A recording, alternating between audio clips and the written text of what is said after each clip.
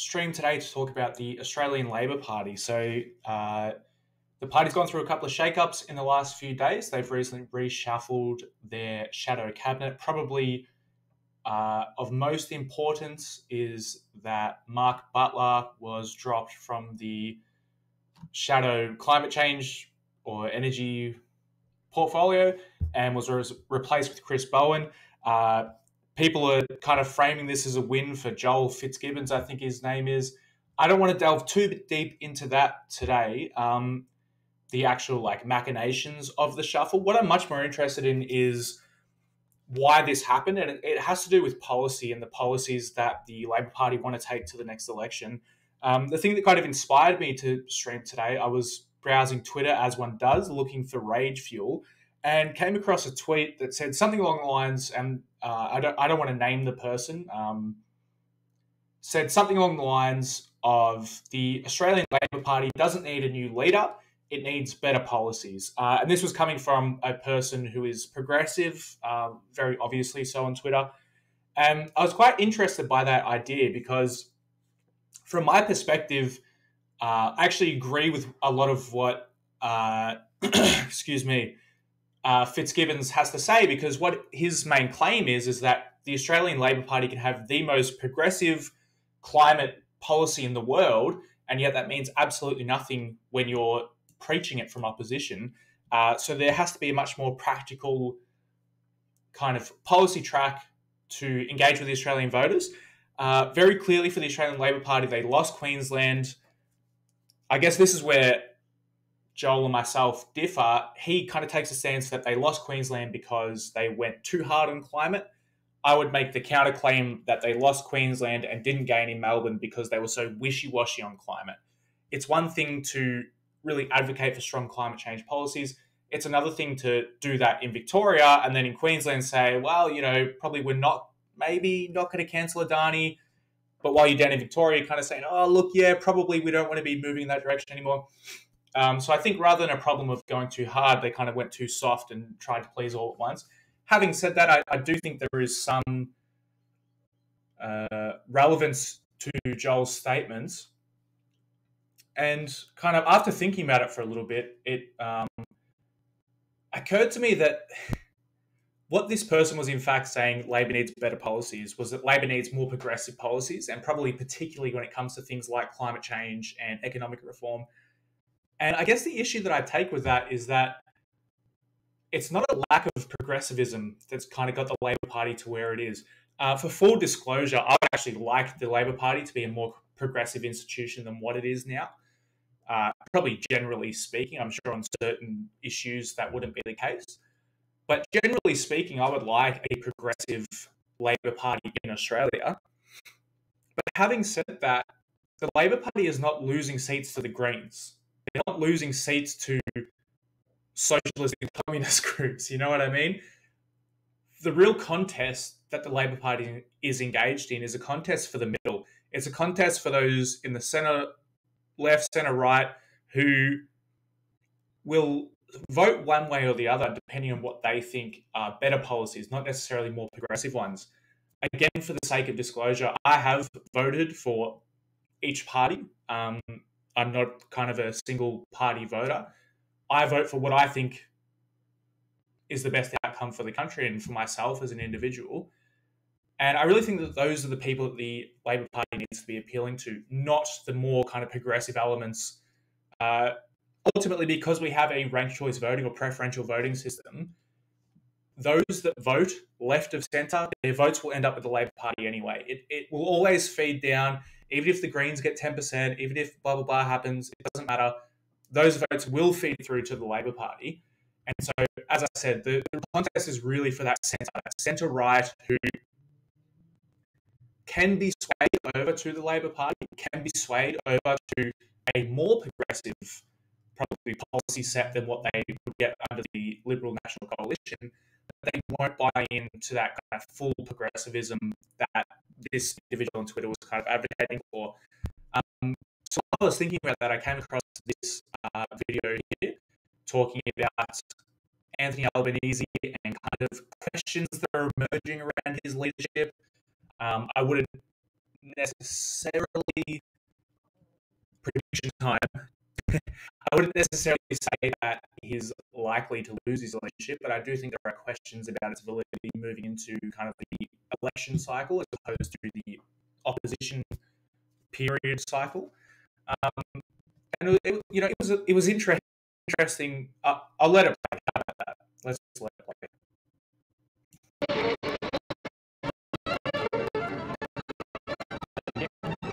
1, 2, 3, 4, 5, 6 times using asking votes to prove the nation's cabinet. Among political tricks, the 1996 documentary. Slow it down. How about that? We'll go on back to 5. You can keep up. I'm actually going to skip kind of the first part of this. It's an introduction of who Anthony Albanese is. It kind of places him in like this inner Sydney council or something like that. He's known as the fixer. He refuses to appear on screen. And then there's some quote, and I kind of like this. It sums up, I guess, what I know of Anthony Albanese quite nicely. And it's Paul Keating saying that Albanese was always in the middle. And anytime there was mischief, you could turn around and find Anthony Albanese there. Look, I'll skip through some of this. We know about like the Rudd years. He tried to stop the coup, if you want to call it. It feels a bit weird calling it a coup now. I feel like that entered kind of common parlance, or the Rudd coup. And now looking over to the States where like there was a legitimate insurgency attempt, it's like it feels a bit icky calling it a coup. I'm just going to turn the light on. So probably less of a coup, more of a democratic change of power at the head of the Labor Party. I'll let it play let's just let it play. How about that? The Leader of the House. The government Leader of the House, Anthony Albanese, did manage to strike a deal, winning over independent Andrew Wilkie. The schoolboy who joined the Labor Party, the factual player, and the man who said in 2012 he was in Parliament to fight Tories. That's what I do. Achieved a lifelong dream in 2019. And so this was my first introduction to Anthony Albanese. Was the idea that I fight Tories, that's what I do. And even at the time, I remember hearing that and thinking, surely what you're actually doing is advocating for the interests of your constituents, for the interests of the country. I guess you could argue that like fighting Tories is kind of wrapped up in that, but I would actually want a lot more from like elected representatives. I don't want you just out there fighting Tories, like fighting the other guys just because you can. Hopefully we're looking for something a little more productive than that. Hopefully. The honour to inform the House that the Australian Labor Party has elected me as its leader. But as 2021 begins, he faces a too familiar drumbeat of criticism and leadership speculation, this time about his own leadership. There are major policy brawls within the party, for example, on climate change, but Albanese's problems with his colleagues are more fundamental. They don't think voters are listening to him, and they are not sure he looks like a Prime Minister. So currently I think we can look this up, but I'm certain that Albanese has a lower approval rating. Albanese approval, double P, approval rating. I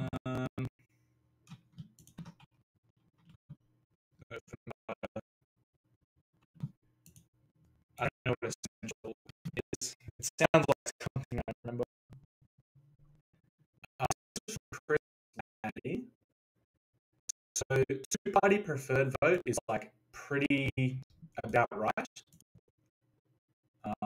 Thanks, Firefox.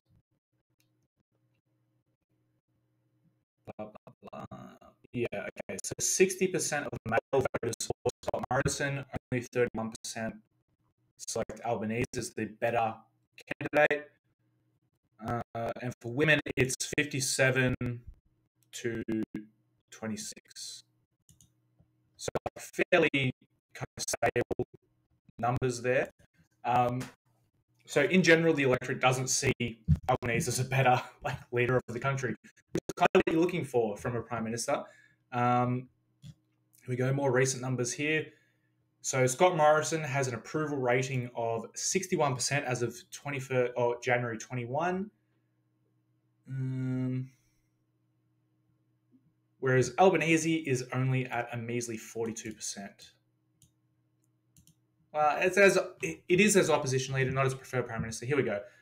Scott Morrison at 50%, Anthony Albanese at 25% with a bunch of people who don't know. So, excuse me. while the two-party preferred voting is kind of about where you would expect it to be, not far out from an election, he's getting smoked as preferred Prime Minister, basically. The last Labor leader to win an election from opposition, Kevin Rudd, had built a place for himself in popular culture on Morning TV. I know you do, but you're grasping at straws. And campaigned on just a few sweeping promises. National Broadband Network. Including the NBN, computers in every classroom, Too soon. and editing work choices. Too soon, bro. Let's Bill not even Shorten talk about the trailed Scott NBN. Morrison in voter approval ratings right up to the 2019 election. When Albanese took over, he quickly grew even and overtook Morrison through last summer's bushfires, only for the PM's approval to surge with the government's management of the pandemic. In this context, Albanese is struggling to be heard. He has yet to set out a clear policy platform and has not jumped on issues that resonate with the public. So something I noticed when I was doing, I do the tiniest bit of research before I dive into these. I actually looked up here it is here, the Australian Labor Party policy platform. How far out from an election are we? Next Australian election. I think it's later on this year.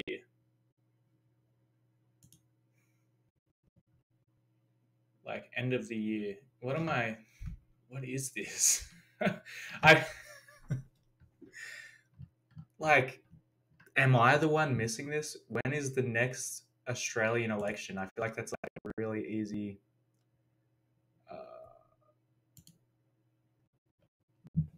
I know that there's no set date. I'm not an absolute fool, but surely there's a basic time frame that we can look at. Here we go.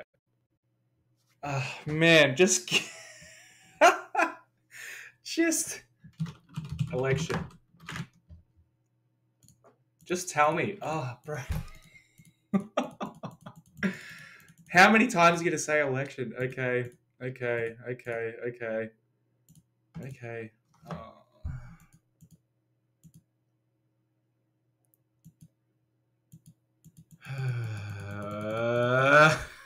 Here we go. Okay. Thank God. So the election, the latest possible date of the next election is within 68 days from the expiry of the House. Therefore, the latest possible day is the 3rd of September, 2022. However, of course, can be called before then. So middle to end of 2022 is the latest possible date for an election. Probably if Scott Morrison is smart, he would call it sooner rather than later and ride the coattails of his approval rating from the coronavirus. Probably seems like the smart thing to do. Having said that, I'm no political expert, so I don't know. But the reason I brought this up, being a year and a half out from an election, I go to the Labor the Labor Party's policy page, what we stand for. There's 5 things here. And from my understanding, all of these were announced in the reply budget that Albanese gave in response to the government's budget. So there's not much for me to grab onto, I guess is what I'm saying. I know that this happens and that more policies will be announced in the run-up to and the lead-up to the election. But what I would like as someone who tries to do some research, tries to have an informed vote, I would like to have a bit more time to evaluate and look at what I'm actually getting myself into. So a little disappointing on my end. I understand why. I get it. But yeah, exactly as they said, he's got nothing. He's got no policies out there really. A couple, but not many. Scrub back a little. Through last summer's bushfires, only for the PM's approval to surge with the government's management of the pandemic. In this context, Albanese is struggling to be heard. He has yet to set out a clear policy platform and has not jumped on issues that resonate with the public, unlike the man he replaced. It's been shocking. People have died, people lost their job, and you've got these pampered spooks who are having a cry. So funny to see Bill Shorten coming into his own now once he's outside. My problem with Bill, I know that this is just becoming a rant against the Labor Party, but anyway. My problem with Bill is always that he was the script guy. There's a really famous video. For those that haven't seen it, and this is why, in my opinion, Bill Shorten lost the election, not because of this particular clip, but because of the sort of thing that it invokes. Bill Shorten, I support the Prime Minister. Let's see if it comes up. Probably would help. Yeah, classic Bill Shorten right here. Bill Shorten, thanks for your time. We're going to slow this down just to get the exact. It's only in 480p. Sorry, guys, I'll have to deal with it. Right, Bill Shorten, thanks for your time. Just picking up on Peter Slipper before we get to the Health Services Union, can I ask you, do you think he should return to the Speaker's chair while these civil claims are still being played out? I understand that the Prime Minister's addressed this in a press conference in Turkey in the last few hours. I haven't seen what she said, but let me say I support what it is that she said. Hang on, you haven't seen what she said? But I support what my Prime Minister said, so... Well, what's your view? Well, my view is what the Prime Minister's view is. Surely you must have your own view on this, Bill Shorten. No, when you ask if I got my view on this, that's such a general question, it invites me to go to lots of places. Well, it's a specific question as to whether Peter Slipper should return as Speaker of your Parliament while he's facing civil claims of sexual harassment. Sexual harassment's an incredibly serious matter. There should be no tolerance for sexual harassment. That's my view. You get the point, which is that Bill, from my perspective, was always someone that was like slippery. He couldn't like stand there and just say what he actually thinks. It was so funny to see him now coming out like, these sooks, tell them to shut up, blah, blah, blah. Back to it. Has intervened, it's sometimes been unclear what the alternative is. The opposition leader is starting 2021 in a limbo land of internal snarking about his leadership, despite the fact there is no clear candidate to replace him. Also, let's just be clear that, like, internal snarking about his leadership, that's not actually an issue until the media picks up on it. As soon as the media picks up on it, that becomes the news cycle, and it creates a bunch of pressures that weren't there initially. Like, anyone can deal with a bit of snarky, a bit of like, but once like an outside party gets a hold of that, it's much more difficult to handle. And no fixer in sight. Now polling has been leaked suggesting Labor risks losing 2 heartland seats at the next election. The polling was commissioned by union allies of former CFMEU boss John Setka, who the Labor Party evicted, by the way. One CFMEU organiser. The Labor Party, or maybe they didn't succeed, I don't remember. They tried to evict, and Anthony Albanese personally led this charge to evict John Setka from the Labor Party. So I wouldn't be surprised that like studies that John Setka has personally paid for all of a sudden show that Labor's going to lose all these seats and blah, blah, blah. Like, come on.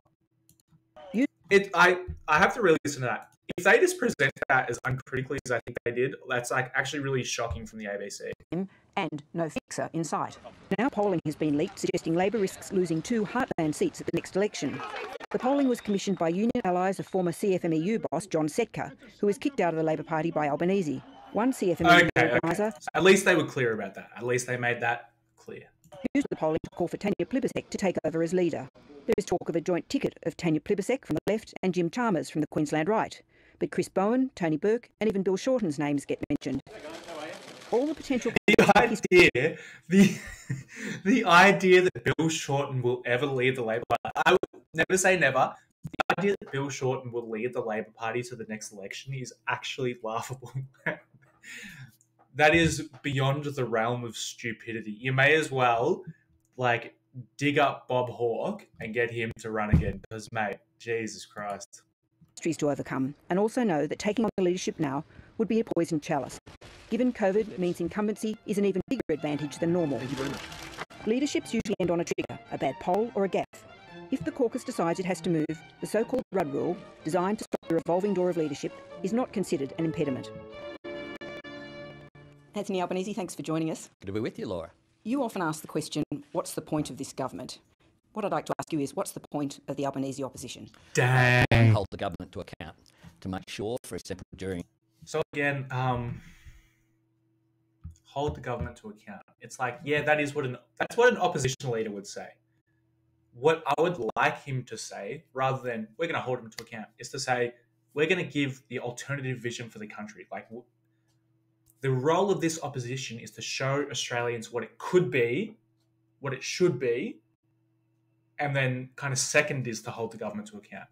Maybe he goes on to say that. I don't know. COVID, that the government acted in the national interest. So we advanced issues like the need for wage subsidies, the need to increase unemployment benefits, the need... So this is literally what I'm talking about. Say what you would do if you were in charge. I don't care if you're holding the government to account, in a sense. I do care. But like, primarily what I want is you to stand up and say, this is how it should be. There should be wage subsidies and blah, blah, blah, X, Y, Z. for mental health care to be rolled out, the need to have a plan for post-pandemic, as well as put forward alternatives, which we've been doing on issues like childcare reform, on a future made in Australia, making sure that we have advanced manufacturing and jobs, and a plan to lift wages, lift productivity, and to boost the economy. So to be fair to Albanese, what he's just said is what I wanted him to say. I just wish he would say it with a bit more like, we're here, here's our vision, not just like keep the government to account. That's such, it's like legalese. No one cares about that. Like the average punter doesn't want to hear, well, you know, we keep them to account, we tell them what's what. It's like, no, you get up there and you say what you're going to do, because how else am I going to know that I want to vote for you? After the recovery. But do you really think issues like childcare, important as they are of themselves important enough to get people to change their vote in such times of uncertainty? And this is kind of exactly what I was pulling on before. I'm not sure that the period of uncertainty matters so much in terms of like the progressive policies. Things like childcare, actually, particularly the policy put forth by Albanese, which from what I remember is like near universal government subsidies to childcare, up to like $1 million or something. I swear I saw it here. Women to Kickstart. I'll get to this for sure.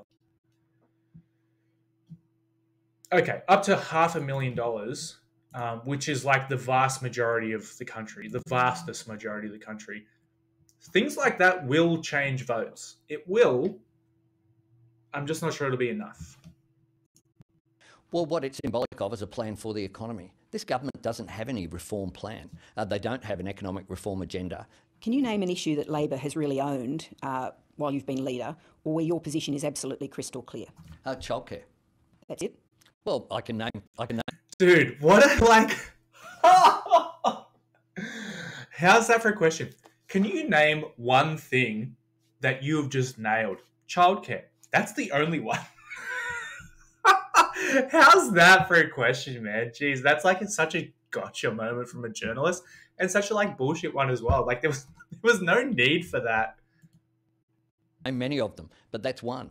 Wage subsidies. It was Labor that was arguing for wage subsidies to see us through the pandemic. And when we first suggested it, Scott Morrison said that such an idea was dangerous. Increasing Newstart is another reform, a future made in Australia, making sure that we build trains and other manufacturing capacity here. We've outlined a policy for Jobs and Skills Australia. Now, also, just to go back a couple of things, he says increase Newstart. I don't think I've seen a number. There's nothing about it here. Like, it's not even... Increasing Newstart isn't even on their like list of things to do. What I think he actually means is increasing Newstart during the pandemic.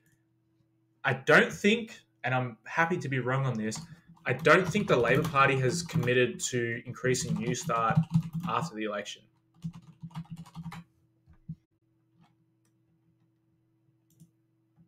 Here we go.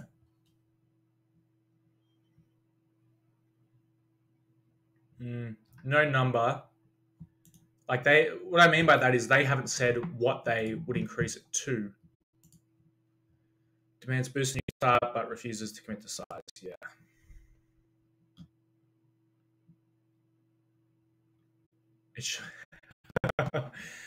The opposition, the Labor Party, which is opposing a Greens bill to increase the payment by $75 a week, says the size of the increase should be decided closer to the next election. So it's like, we need time to figure out what the minimum number we can get away with is before we commit to anything this far out from the election. That's funny. Infrastructure Australia, I created the last time as we were in government as the minister. That transformed the way that infrastructure investment happens in this country. Now, the creation of Jobs and Skills Australia to do for the labour market what Infrastructure Australia has done for the capital market. Now, if Infrastructure Australia is anything like Infrastructure Victoria, at best what it does is suggest like a priority list for infrastructure things that should be built and funded by the government. Priority A, priority B, priority C, so on. If it's anything like Infrastructure Victoria, they'll do a couple of A's, couple of B's, couple of C's, and then like their big ticket items are the things that aren't even on the list. So like to be fair, I think that Infrastructure Victoria, and by extension Infrastructure Australia, is like such a good idea. But let's not pretend that it like guides government policy when it comes to elections. Like, what it does is provide a framework for like bang for your buck, but it doesn't say this will win the next election for you. You should fund this piece of infrastructure, if you like, is a significant reform. Words like productivity, reforms to Infrastructure Australia, Skills Australia, the sort of language that's going to cut through to voters. Well, what will cut through is correct. a plan for the more punters jobs. don't care It's a about plan this for more shit. secure The punters don't care about Infrastructure Australia. They don't care about productivity. Like, the average punter, as far as they're concerned, productivity's been going on for decades and they got fuck all out of it. What the government needs to be talking about, or rather what the opposition leader needs to be talking about while he's in government, while he's trying to become government, is talking about wage rises, talking about wage increases, superannuation increases, like creating more jobs. That's what he needs to be talking about. No one wants to hear about productivity. Only businesses want to hear about productivity, because we all know that an increase to productivity does not necessitate, an increase to wages. Is a plan for cheaper childcare, is a plan for lowering emissions and dealing with the climate, there's a plan for recognising First Nations people. There'll be more in coming weeks. Well, let's talk about Anthony Albanese. I've been quite shocked in the last couple of days by the extent of disappointment and despair felt by your colleagues about Labor's position and yours. They're deeply pessimistic that you can lead them to victory. How is it that you are confronting speculation about your leadership after such a short time? Oh, look, well, my leadership's secure. I will continue to advance a progressive agenda for Labor. Last year was a tough year for everyone, 2020. And now I actually think Anthony Albanese is a progressive candidate. I mean, if we look at the few policies that they have announced, subsidies to childcare, like 90% subsidy for all families. Crazy. Not crazy bad, crazy good. Like, this is massive. I mean, the sort of policies that they announced, particularly, I think I made a video about the budget reply speech for probably more in-depth analysis of that. You can go look there. But like, Anthony Albanese is a progressive leader of the Labor Party. I'm just not sure that's the direction that's going to work for them right now, honestly. Again, full disclosure, I would love a progressive Labor Party. I just don't think it's the direction that's going to work right now. I think that when you're up against the Morrison government, high approval ratings, high you're riding on the coattails of a global event. You know, we see back in the Howard years, the Bush years, people that were probably due to lose elections one after big events happened. It's really tough. It's so tough to go up against them. I'm wondering if the Labor Party might just sacrifice Anthony Albanese and try to rebuild for the next election cycle. But like, I just don't think they're going to win on a progressive platform like this. I think they need to be much more conservative to win over those voters who kind of see no reason to get rid of Scott Morrison. I think one of the most genius things that Scott Morrison has ever done is bring in the JobKeeper subsidy. As much as Anthony Albanese can try and claim that now, it will forever go down as a Liberal policy. Forever go down as a Liberal policy. And it's going to win votes. It's going to win votes because people that would have lost their job otherwise and who otherwise have no reason to vote out the Liberals will think, you know what? I only still have a job because of this. Yeah, let's give them another go. They managed it well. They managed the pandemic well. But if you look at the position where we're in, going into what may well be an election year at the end of the year, in terms of all the polling, we're very competitive. Most importantly, we'll focus on the people who we need to vote for us rather than focus on ourselves. Have you let Scott Morrison get away from you? I mean, his net approval rating compared to where it was after the bushfires last year has rocketed, and there's now a big gap. What a bullshit question, man. What an absolutely irrelevant question. Like, his approval rating hasn't gone up because everyone just was like, holy shit, what a good guy. His approval rating's gone up because we had a fucking global pandemic hit the country, and we're one of the few places in the world that handled it well. Most important to note here is that the states actually bore the brunt of this in terms of hotel quarantine, border closures, medical advice, and so on, PPE, blah, blah, blah. What the government did do is close international borders and introduce the JobKeeper, job seeker subsidies. That's like the long and the short of it, really. National cabinet, probably a good idea. Give all the states somewhere to talk and figure things out. But like in general, this was a state-led initiative rather than a national one. And because the states did well, Scott Morrison benefits from that. No, not at all. One of the things that we've seen is that because people during the pandemic have wanted leaders to succeed, of course, that has led to an increase in their approval. Because if they don't succeed, then people have been concerned about their health and about their jobs and their standard of living. What the next election will be about is about who has a better plan for the future to deliver a stronger economy, a fairer society, and deal with challenges such as climate change. That's what the next election will be about. And I believe we'll be very strongly positioned for it. Even some of your closest supporters are frustrated that you don't take advice. Did you consult, for example, on your idea for a referendum on constitutional recognition being held on the 26th of January? Okay, so that was one of the most brain-dead fucking things I've ever heard from a politician. Let's see if I can... No, I won't pull up the tweet, but like, the gist of it was Albanese tweeted like, oh, let's hold a referendum on Indigenous recognition on January 26th, and that will make the day Healing Day, a unifying day. What a load of shit. What a fucking dumb idea. What the fuck were you thinking? Who let him send that tweet? Seriously. One of the worst fucking ideas I've ever heard. Holy shit. It cannot be understated what a brain-dead fucking idea that was. Yes, indeed. I consulted way back in 2018. But they seem to think that it was a thought bubble and it was a captain's pick. No, it was in 2018. And it's not put forward as a policy, it's put forward as a constructive idea. How do we have a debate in the context? Keep your fucking ideas to yourself. Unless you're the leader of the opposition, I don't want to know what your ideas are. I want to know what your policies are. What's your alternative vision for the country? Look, again, people who are like undecided in the centre, maybe they don't care that much about Australia Day, what day it's on, you know, blah, blah, blah. And then you go and post something like that. Let's have a referendum, which like 9 times out of 10 lose. Let's make it on Australia Day when instead of having a barbecue with my mates, now I have to go and vote. And let's make it about Indigenous issues on an already super divisive day. Like just from start to finish, it is the worst fucking idea. Why would you... Of people like Noel Pearson has put forward the idea of having 2 days, January 25 and then January 26. How do we stop having every January 26 the same debate each year, but with more and more division?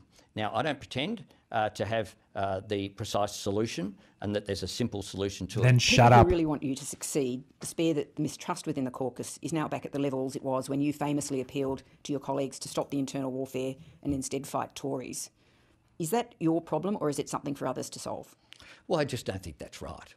I don't think that's a right characterisation. Well, I'm hearing it from a lot of people in the caucus and not the usual suspects. Yeah, I don't think that's the correct characterisation. I think that 2020 was a difficult year for the entire nation. We didn't have... Parliament wasn't sitting for most of it.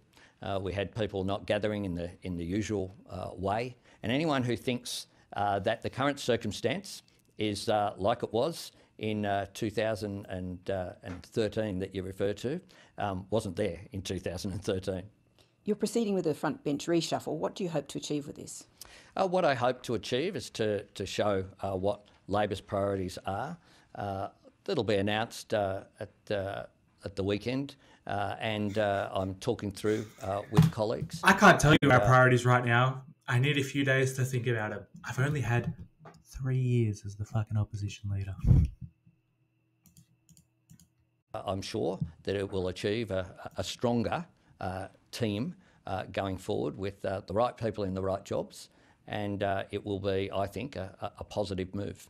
Somebody made the observation to me that the problem for you is that in finally defeating Bill Shorten and becoming opposition leader, you've achieved your lifetime ambition, and that you seem to lack that burning desire to actually become Prime Minister. That was from a Labor person. No, my ambition is for Labor to be in government. My ambition has never been about myself. It's about what Labor governments... This is such a dumb question. Who walks into Parliament on their first day and they're like, you know what? I want to be opposition leader, but man, Prime Ministership, that sounds hard. I don't want... Nope, not doing it. Dumb as fuck question. What the hell?